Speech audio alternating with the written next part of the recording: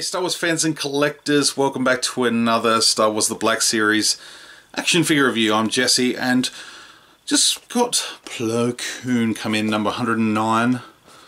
I'm so excited to have this one. I was a little bit bummed last week when I got the rest of the wave and missed out on this one. I was sort of, when they said I had 5 out of the 6 figures to pick up, I thought I may have had a battle droid to come, but they sent me both the battle droids and this one came in today for me, so I'm so thrilled. I've been waiting like 7 years for Plo Koon to come out. Here's my favourite Jedi.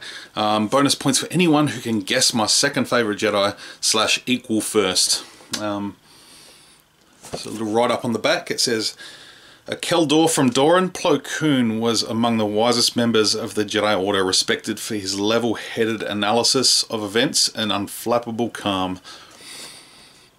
He looks awesome in the box. Love that artwork down in the corner there by Gregory Titus. Let's get down to business and crack this bad boy open. Alright, now here is the Keldor Jedi Master in all his glory. I'm so freaking stoked with this figure. I love the soft goods. I was a little bummed on the last bunch of figures, the Anakin, Obi-Wan and Kit Fisto, that they didn't come with their Jedi robes. Given that the Mace Windu robes that came out when Mace Windu came out were actually really quite good and would have been quite easily just to replicate that same thing and give them to all the Jedi going forward, it just makes sense. So now I've got one robe to share among a bunch of other Jedi, but this one is cool. Obviously Plo Koon has slightly different Jedi robes, well, his hooded cloak anyway, so this is purpose made for him, which is really cool. Now, what I'm going to do is I'm going to share that he does come with his lightsaber hilt. It is actually quite a tight fit in that hand. They've actually given Plo the correct hilt, but the top bit there, the emitter, is meant to be silver, so I'm just going to give that a little touch up with some with a silver Sharpie. Whereas Kit Fisto, I didn't mention it in my review, but he actually did come with the incorrect lightsaber.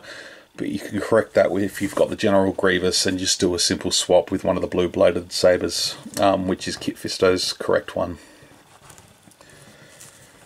So around the back, he's got his big hood, which actually looks kind of funny. This is the way it sits. But for the most part it's going to be down or off. I'll probably more than likely take the robe off of Plo and have him unrobed. Although it is actually fixed on, they've actually stitched that together. I thought it might have just been held together at the middle, but so it may not be super simple to take off. I may have to get rid of the lightsaber. Ugh. Yep, that's a tight fit. But what we'll do first is we'll get a look at the head sculpt.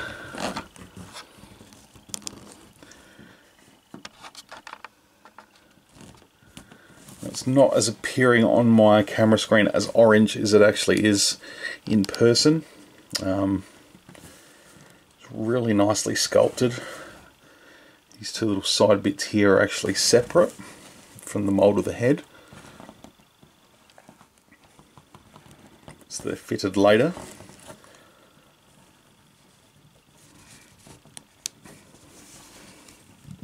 But I just love Plo's mask. I was actually working on a Plo Koon mask quite a few years ago now. So I've kind of gotten really sort of up close with what Plo Koon's mask looks like.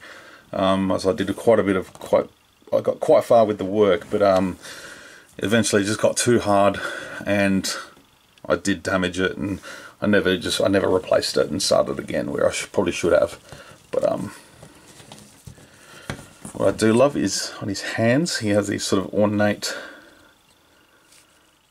sort of claws on his middle fingers. Have them there too. Just an awesome little detail. A few moments later. Alright, so we got there eventually. It was quite a tight fit, but I don't know, I kind of like him with the robes on. So I may very well keep it that way. I'm not sure yet, but yeah, I actually really like him with the robes on. Just really nice Jedi robes. I love that sort of brown look that he's got. That's nice, like it's a really nice, rich, warm brown. Pretty sure it's the same cast as the most recent ones. His sleeves appear to be slightly different. I can't pick which one they're from. I'm not sure if they've been used before or whether this is new. I'm pretty sure this is new because I don't recall that. Doesn't appear to be a spot for his lightsaber anywhere to hang on his belt, so that's a no-go.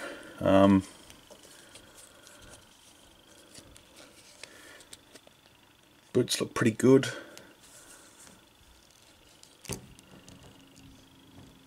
Damn cool looking figure. I really like this guy. So articulation, he has a ball jointed head, ball joint in the neck perhaps, a little bit of movement, not a lot there. Ball hinged shoulders, he has the butterfly joint in there as well, ball hinged elbows for good movement there, ball hinged wrists, joint the torso, if you look up there, ball jointed hips, double joints in the knees, and hinge in the ankles. So all the movement you expect from a Jedi Knight these days. He's got it.